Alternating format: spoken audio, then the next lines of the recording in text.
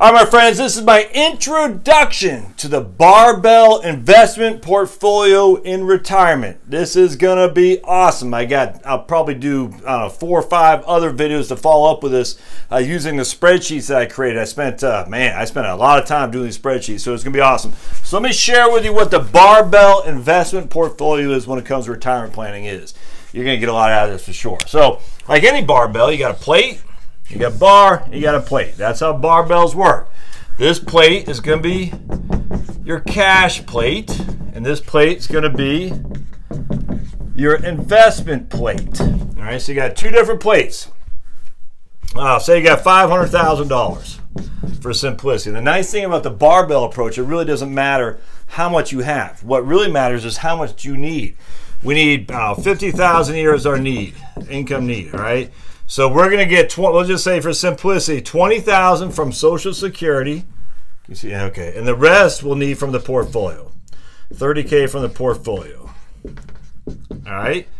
So what we're going to do is we're going to take, first of all, our trusty old calculator, and we're going to see how much is 30 divided into 500. What is that? 30 divided into 500 is 6%. Guys, can we take 6% a year? Oh no, oh no. So that's 6%. All right, so what we're gonna do when it comes to the barbell approach to investment, the barbell investment portfolio for retirement is we're gonna say we need $30,000 a year of income, and we're gonna do one of 2 things, 3 years or 5 years cash. So we're gonna start with 5 years cash. So let's, what we're gonna do is get rid of this. All right, so we need 5 years cash. Why 5 years? Because we need 30,000 a year of income plus 5 years times 5 years, which is $150,000 in cash. Plate 1. All right. Now we go over here, and this is our investment plate, and this can be $350. All right. So basically, what the theory is. Oops. I guess I don't need that to say plate up there. Oops. Oh, I probably made a big noise when I did that. All right, so we got cash. We'll just say stocks. All right. So the theory is that we're going to take $50,000 a year each and every year. All right. And then this can go up and down. And because if it drops like this in the first couple of years, we don't care so much. We can avoid the sequence of return risks that everyone's worried about, and rightly so, I might add. The first 2 years of retirement, if you get swamped by the market, that's bad. And so because we can avoid this happening, we don't need to sell stocks when they're down there. All right, so that's, I mean, ideally, man, I'm telling you, if you can retire in the first couple of years, be positive, you're in a much better place, much better place. And that's just by luck. Has nothing to do with your prowess as an investor. It doesn't mean anything about price to earnings ratio. It just means you got lucky. You retired in 1982, or you retired in 1975 as opposed to 1973, if that makes sense. So if you retired in 1982 versus someone who retired in 2000, they're not a better or worse investor. They just got lucky. And so here we want to avoid the markets crashing while we're pulling, the money out, 4 or 5, whatever percent a year. So because we're pulling $50,000 a year out, we can avoid this chaos. I hope that makes sense. Now, what happens is this will eventually be zeroed out. So at that point, we're hoping this will be up to 500 or so, and we gotta pull the 150,000 back out, and we're right back to 350,000. That's the goal. Now, it's not going to be as pretty when I show you the spreadsheet says that. It's not going to look that pretty because some years we do go down, all right, and then we gotta hope it comes back up. Some years it goes straight up like this, so it's just a lot that goes on there. And what I'm going to show you is I'm going to use real numbers from 1963 until 2018. All right, so let's see, that's 50.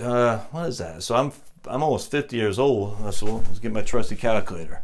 2018 minus 1963. That's 55-year track record. That's a lot. And the reason I want to use those 1963, we could go back as long as we want. I mean, the S&P, the modern era of the portfolio is about 1926. I don't have the time to go that far back. B, The nice thing about using the mid to early 60s, because basically from 1966 to 1982, the markets didn't do much. I mean, it's almost a 0% price-to-price gain in the I think it's the Dow Jones. But when you factor in dividends, it wasn't much. So we had a pretty significant, just hardly much return at all. Even inflation was eating away at that anyway. We had high inflation, relatively low overall returns, even with dividends. We still made money in the market, but it wasn't great. All right, so that's a nice place to start because it kind of gives us a theory, in my opinion, of going forward for the next 10, 15 years as well. Okay returns, but not incredible like we had from 1982 going on. I hope that makes sense. So I'm kind of saying, look, we're going to use a market like a lot of us think we're going into, which is on the lower end of returns. Not horrific, but just lower ends. And we had a couple of horrific years in there, 73 and 74 come to mind. But we started the era, these 55 years, on a positive note, but just it wasn't nearly as good as like if we started in 1982 or something like that, simply because the markets from 1982 on just you kicked butt and took names.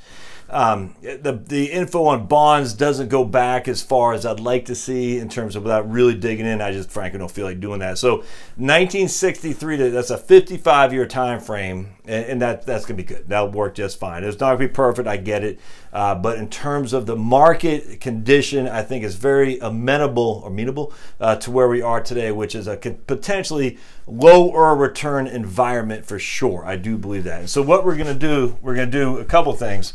We're going to do a 7% distribution yield, which is DY's distribution yield. Now, distribution yield is not your interest. That's your money you're pulling off the portfolio. We're going to do a 6%.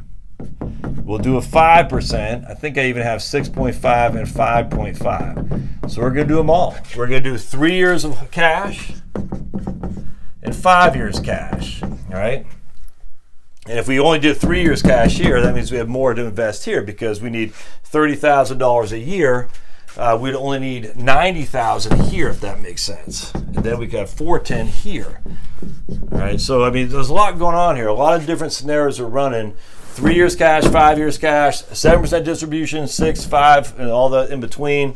I was going to do something else too. Oh, and then we're also going to do where we drop our income needs by 10% after year 10.